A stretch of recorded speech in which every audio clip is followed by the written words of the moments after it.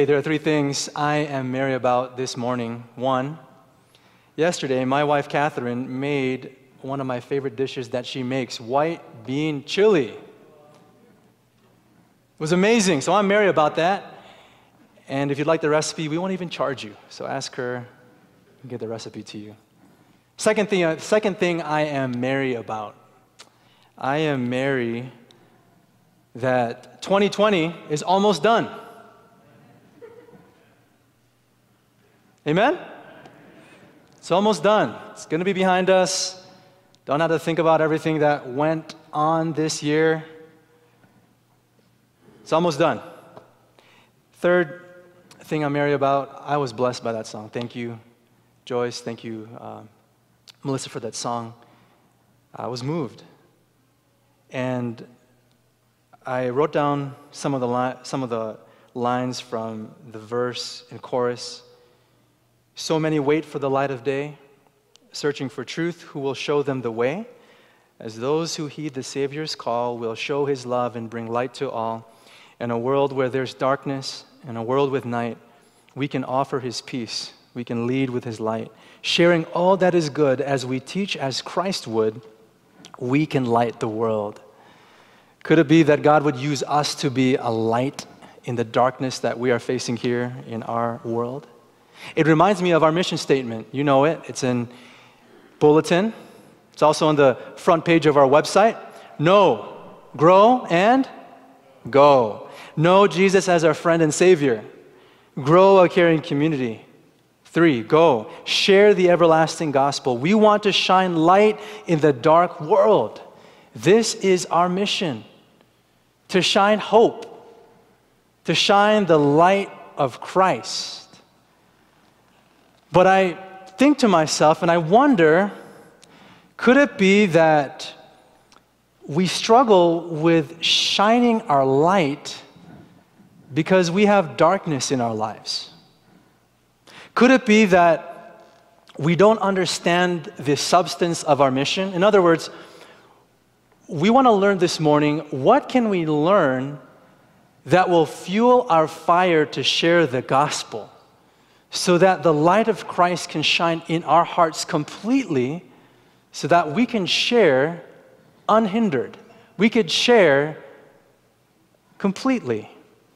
So we're going to learn an important lesson this morning from a group of people whom you would least expect to learn a lesson from. And they were known as the Pharisees. The Pharisees were a group of proud leaders in the days of Jesus. They did not want to believe that Jesus was the Son of God.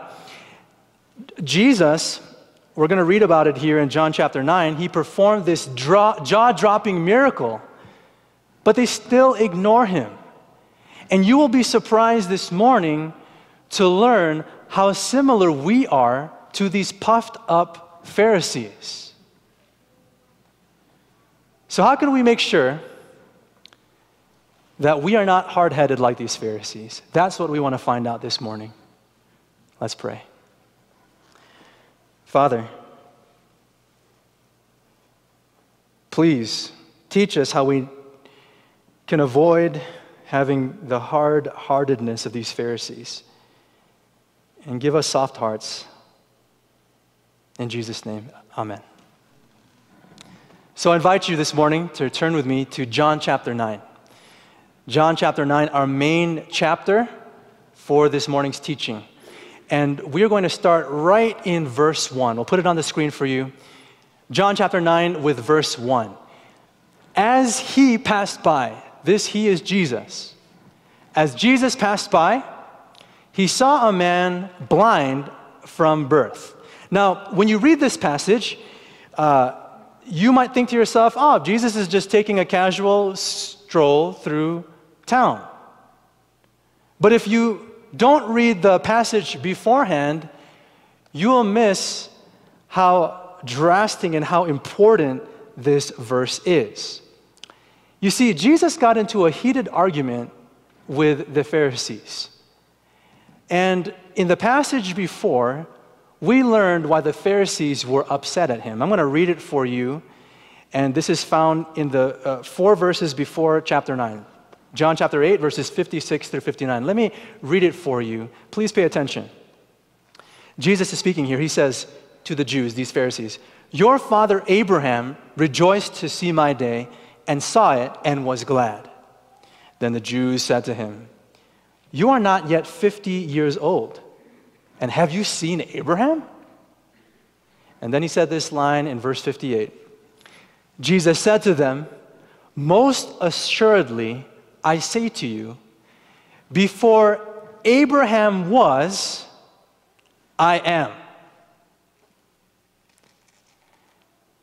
Before Abraham was, I am. What is Jesus talking about here? There was a man by the name of Moses. You learn about this in the Old Testament, whom God raised up to deliver his people, God's people, from the Egyptians. And Moses was wondering, all right, God, you're asking me to deliver your people, but they don't even know me. They hardly know me. What am I going to tell them? And God told Moses to tell his people, tell them that I am who I am sent you. Tell them that the God who exists, I am me, that I sent you. And so what Jesus is saying to the Pharisees here in John chapter 8, he's saying, before Abraham was, I am. I existed. I am God. Who is he to say that he is God? And so the Jews in verse 59, they took up stones to throw at him, but Jesus hid himself and went out of the temple, going through the midst of them, and so passed by. And then we come to this verse. And as he passed by, as he was running for his life, Jesus saw a man blind from birth. He had compassion on him. While Jesus is fleeing for his life, he stops to help a troubled man, which struck me as I studied this passage this week.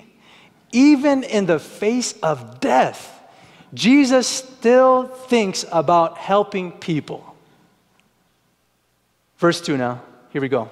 It's on the screen.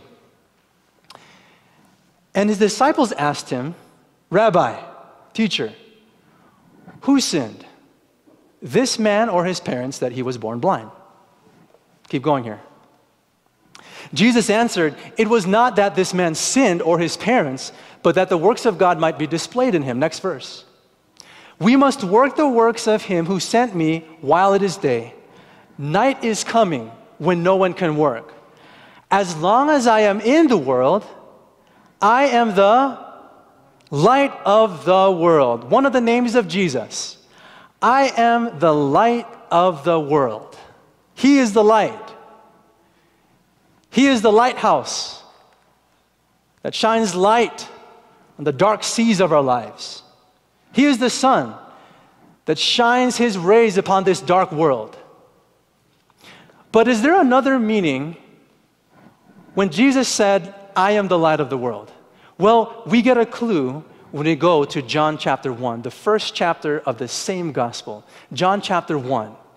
Notice what John says about Jesus. In the beginning was the Word. Who was the Word? The Word was Jesus Christ. In the beginning was the Word, and the Word was with God, and the Word was God. So he's God. He was in the beginning with God. Next slide. All things were made through whom? Come on, some of us just we think to ourselves, creation story, back in Genesis chapter 1, God the Father speaks, "Let there be light," and there is light. But according to this verse, Jesus was busy. Jesus was creating this world. All things were made through him, and without him nothing was made that was made. And check this out, verse 4. In him was life, and the life was what? And the life was the light of men. What is John saying here? In him was life, and the life was the light of men. John is saying this: Christ is the light, and he gives life. In other words, Light and life are the same thing.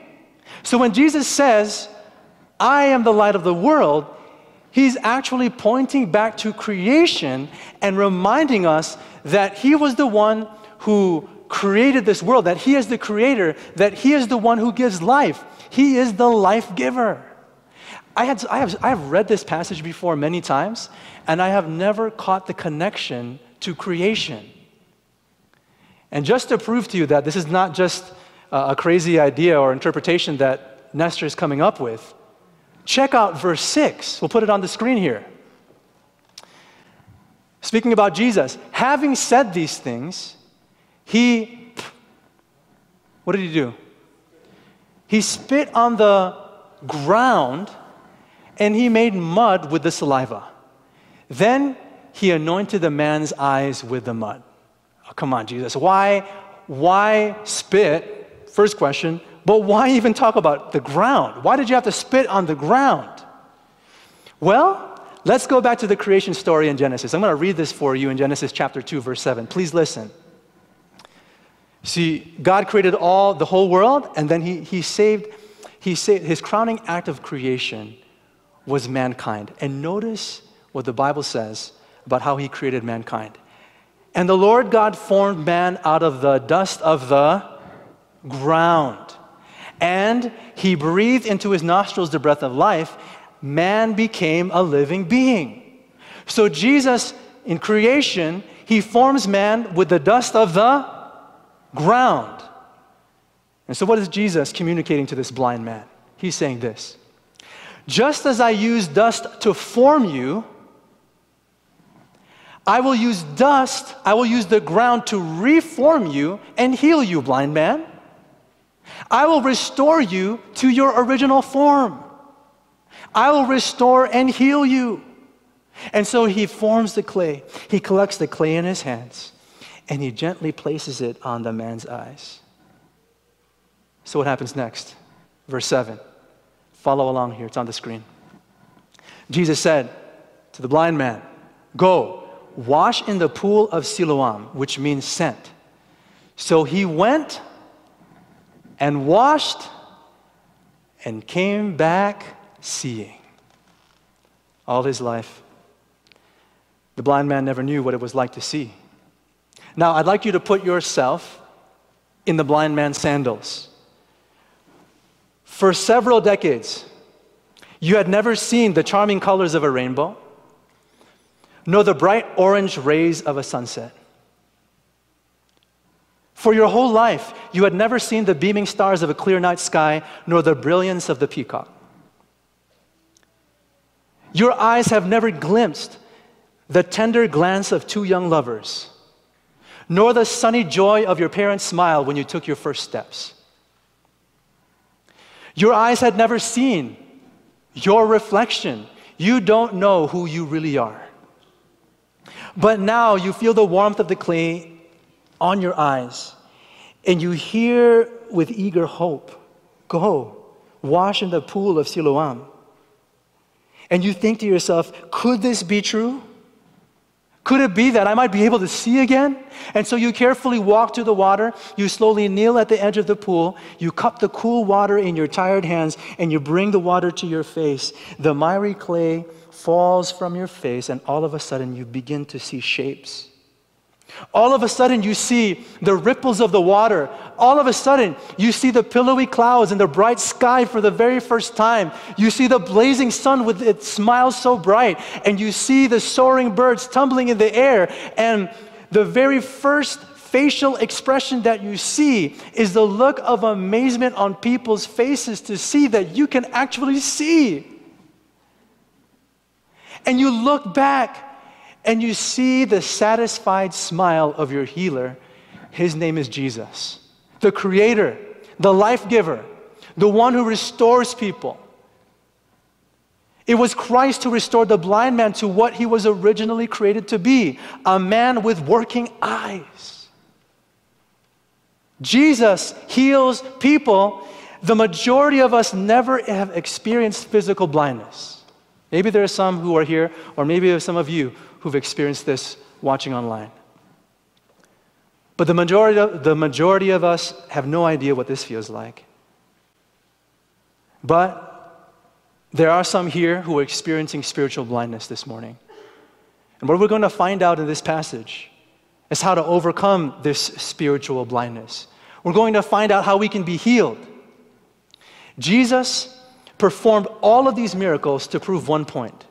In fact, John, who wrote the Gospel of John, had one purpose in writing the Gospel of John, and the purpose was this: to prove that Jesus was the divine Son of God. Jesus performed all of these miracles to provide evidence of his divinity, but despite all of the evidence, there are people who still reject Jesus. Despite the whole world singing about the Christ child who has come, there are many, hundreds, thousands of people who still don't believe that Jesus is the divine Son of God. Why is that the case? We will find that answer in the next scene. So the blind man, he's healed. All of the neighbors and all of those who had seen him blind, they bring him to the Pharisees. Now these Pharisees, like I said, they were hard-hearted. Hard-headed and hard-hearted. They were the religious leaders and scholars of their day. They knew the Old Testament. They knew the Bible, the Old Testament, like the back of their hands. But these Pharisees were quite rigid. They were stiff as a nail. They had some traditions that went a little too far. Notice in verse 16, John chapter 9, verse 16. We'll put it on the screen. They're talking to this blind man. Some of the Pharisees said, "This man is not from God, for he does not keep the Sabbath." But others said, "How can a man who is a sinner do such things?" And there was a division among them. Why in the world would the Pharisees say that Jesus is a sinner? You know why? Because according to their rules, Jesus violated the Sabbath commandment. You see, Jesus healed this blind man on the Sabbath. And what the Pharisees did, now follow along here, what the Pharisees did was that they created laws on top of God's law that they elevated as high as God's law.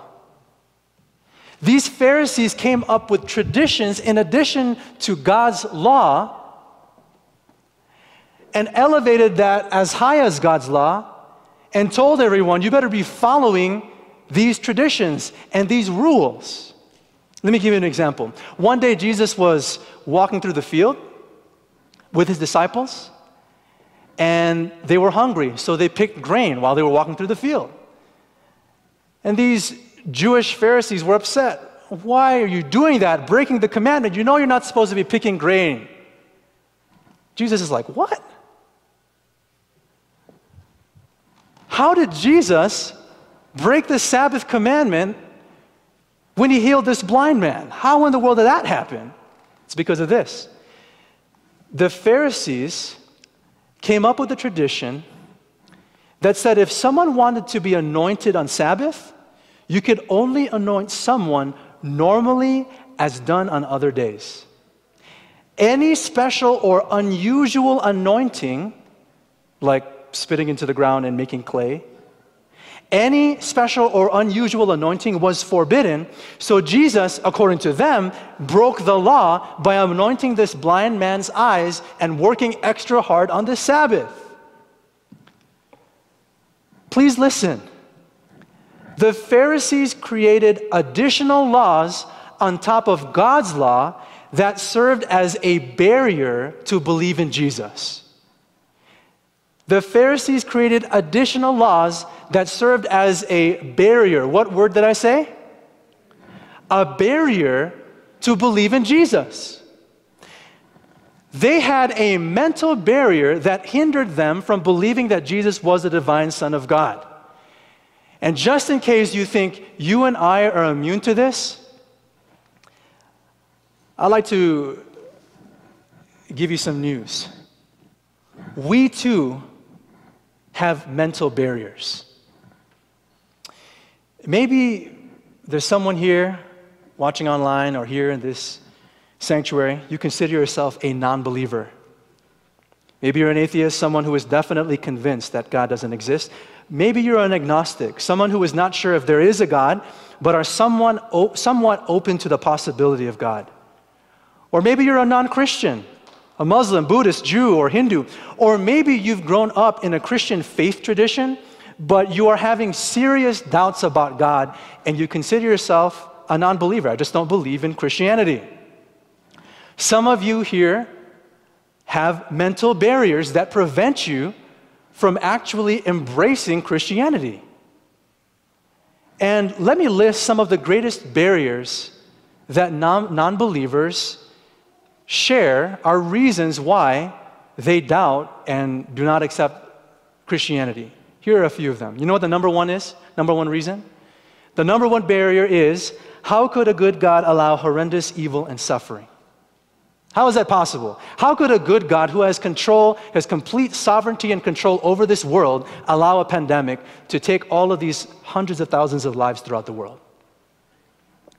Here's another barrier. Truth is absolutely relative and personal. Thus, Christianity is so exclusive, intolerant, and culturally obsolete. Here's another barrier.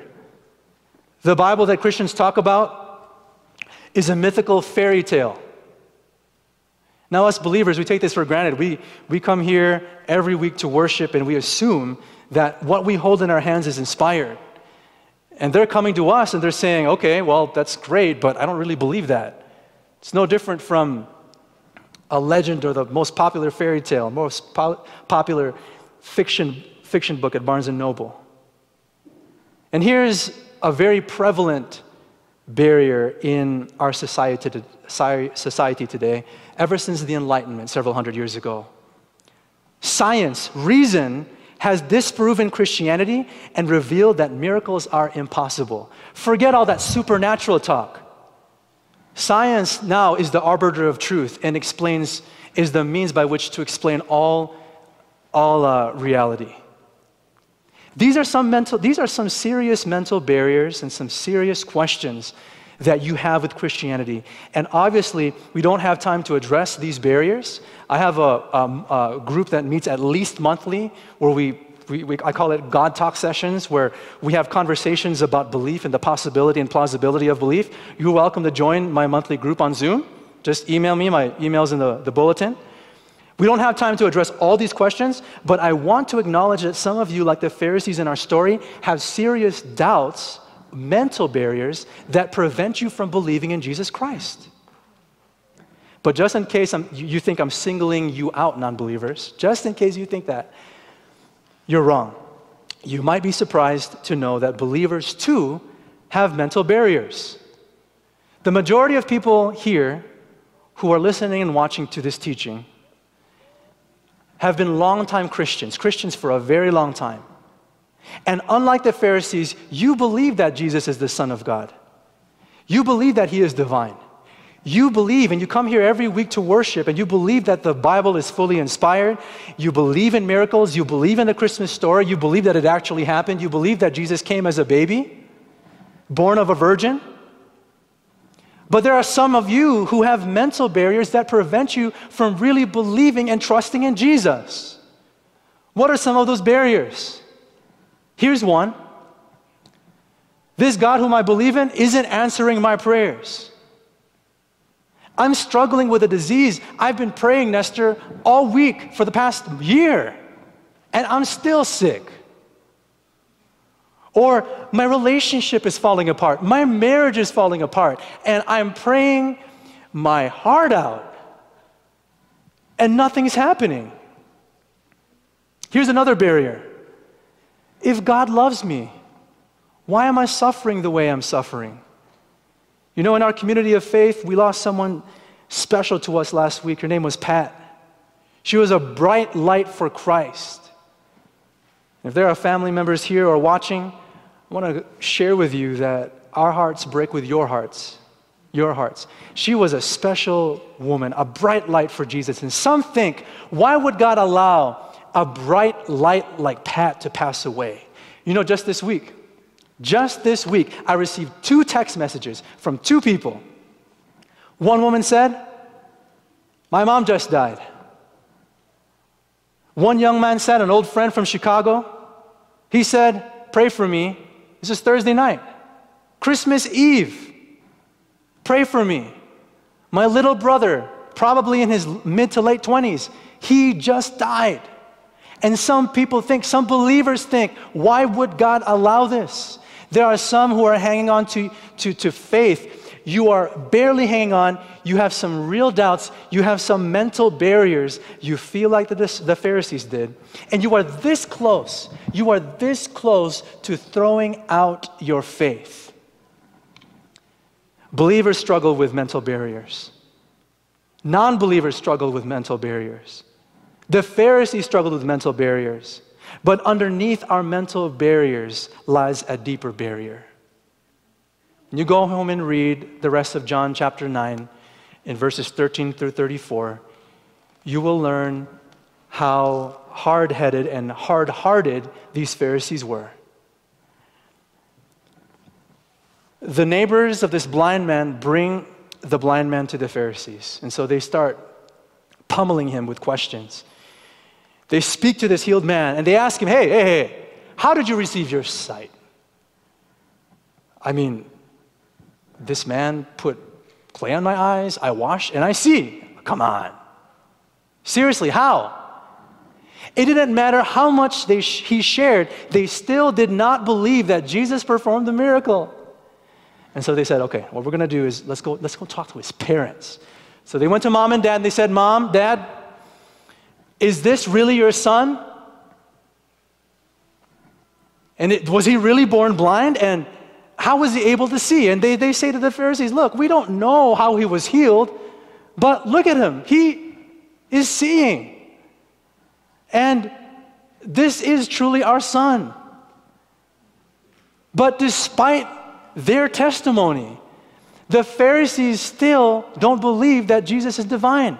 They don't believe that he's the Son of God. And then they go back to the blind man. They said, come on, tell us, how were you healed? He said, what is wrong with you guys? Seriously, listen. I don't know a lot of things, but one thing I know, that though I was blind, now I see. And it did not matter how much evidence this blind man gave them. The Pharisees did not believe that Jesus was the divine Son of God. Why is that? Because beneath their mental barrier was another barrier. They had a heart barrier. The Pharisees did not just come up with intellectual excuses. They had stubborn hearts.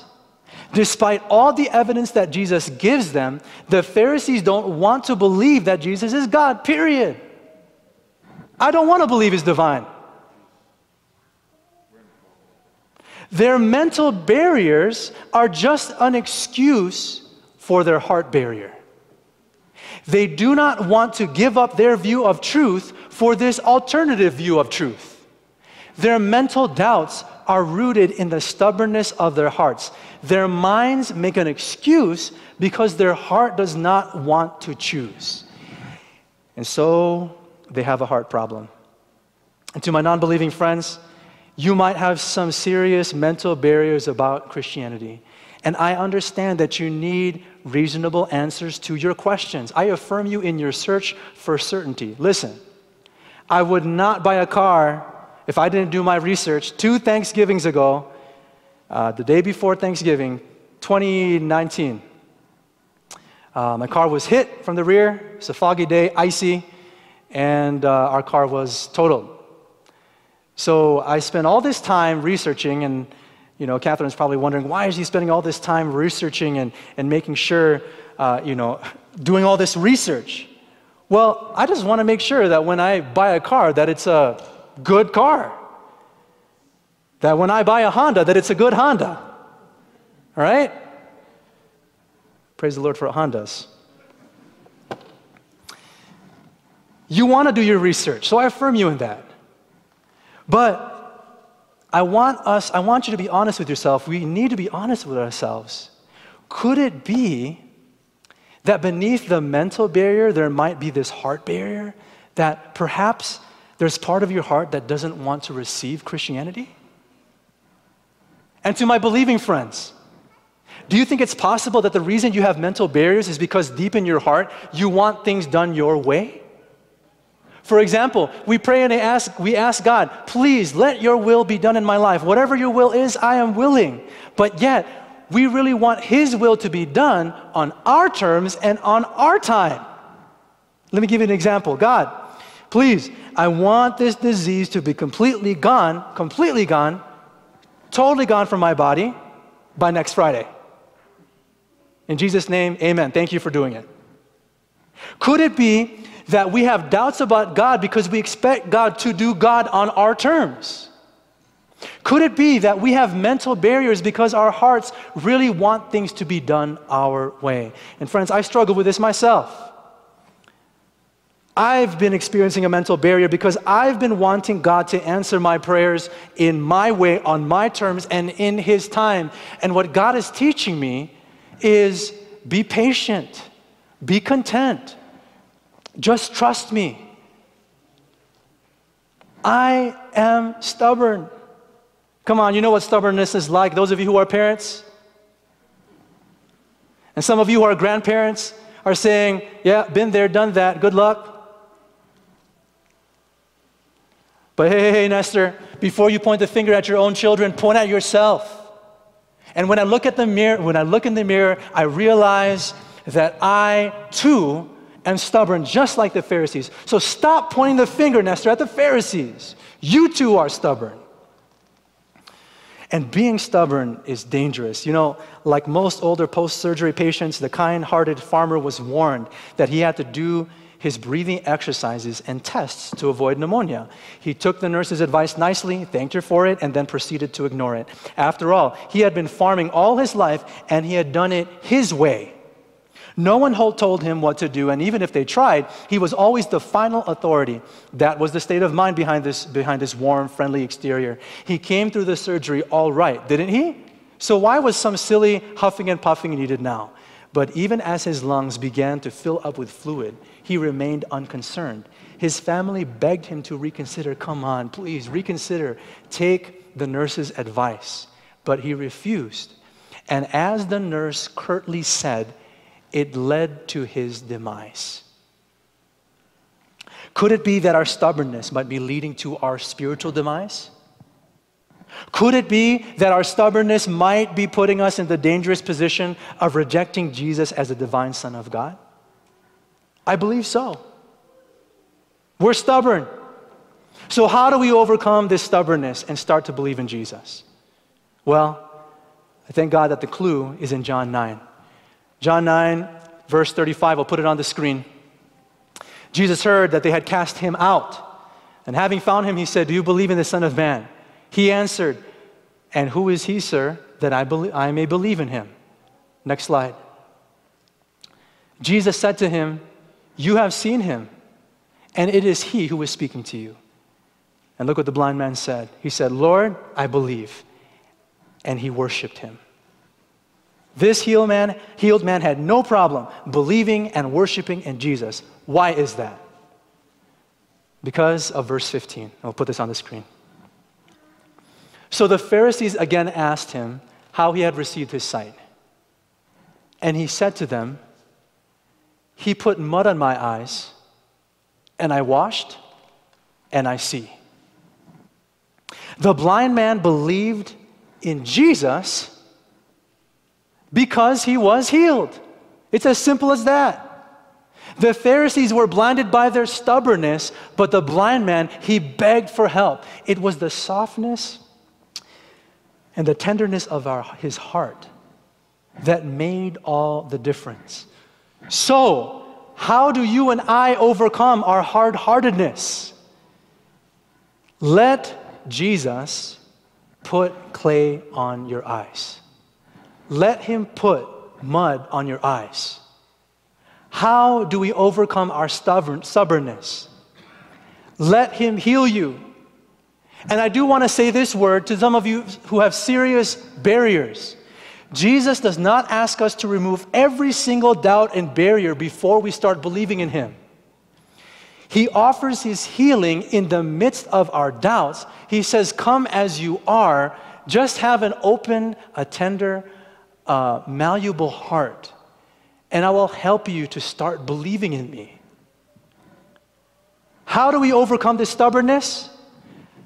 Not by our own strength. We cannot heal ourselves.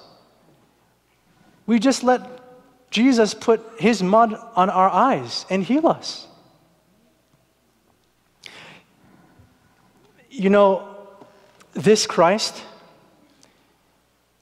demonstrates the beauty of what Christianity is all about. Do you know what? You know why Christianity is beautiful? Because Christianity, the beauty of Christianity does not lie in our efforts to heal ourselves. Rather, the beauty of Christianity lies in the reality that Jesus expends all his energy to find and heal us. How do I know that? Look at John chapter 9, verse 1. Put it on the screen here. And he passed by, Jesus passed by, and he saw a man blind from birth. He could have ran away because they were stoning him, right? They wanted to stone him, but he stopped. He had compassion on this man. And after he had this debate with the Pharisees, notice verse 35, and we just read this. Pull it on the screen. Jesus heard that they had cast this healed man out. And having found him, he said, do you believe in the Son of Man? Christianity, the core of Christianity is not man trying to heal themselves. Rather, the heart of Christianity is that there is a Christ who is on the hunt, finding us, running after us, because he wants to heal us. And so it's not so much us trying to heal ourselves, but simply slowing down and letting the divine healer, Jesus Christ, catch up to us so that he can put his mud in our eyes and heal us from our blindness. Amen. It's this Christ who expends all his energy to help us out. You know, in one sense, Jesus was the blind man. Jesus was the one who became blind for us. Jesus was God, and he was with God the Father and God the Spirit from all of eternity, for all of eternity. And Jesus, at some point, decided to come to this earth as a little child to take upon himself the blind and sinful nature of humanity. He only lived here for about 33 years.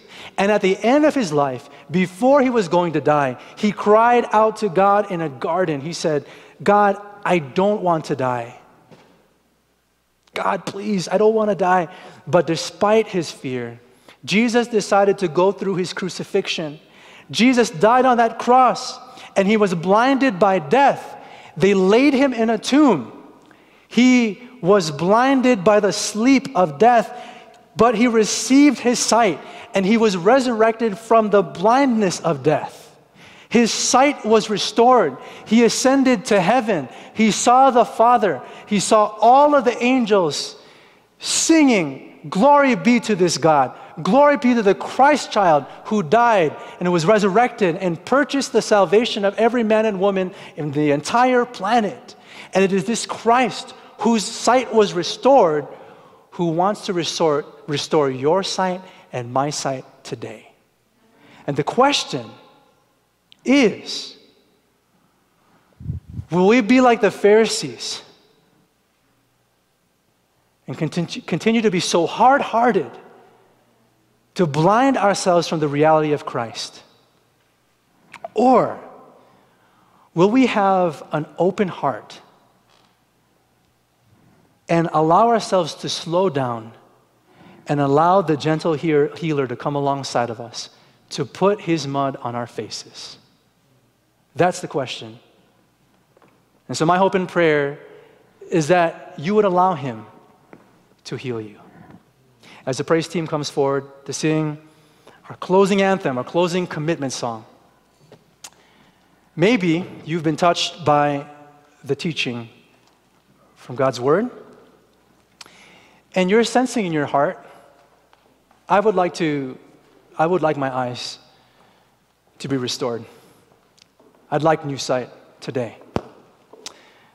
I want to invite you to speak with me, speak with some of the pastors here. We even have a connect number.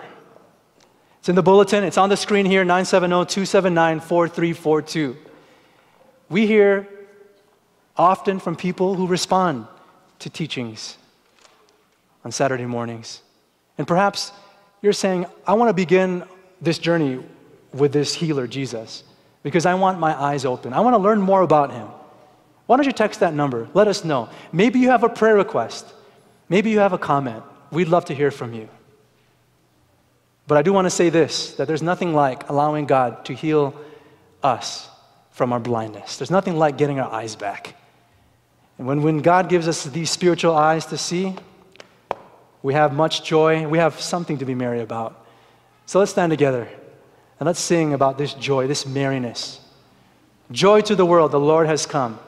It's this Christ who heals us.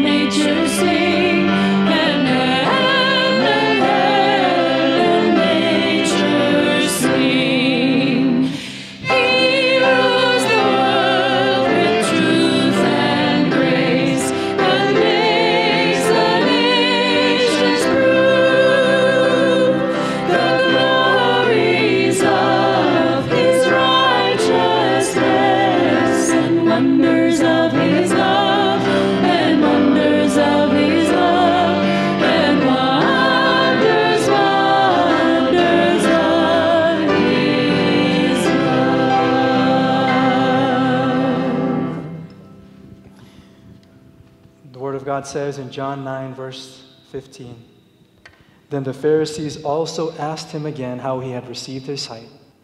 He said to them, he put mud on my eyes, and I washed, and I see.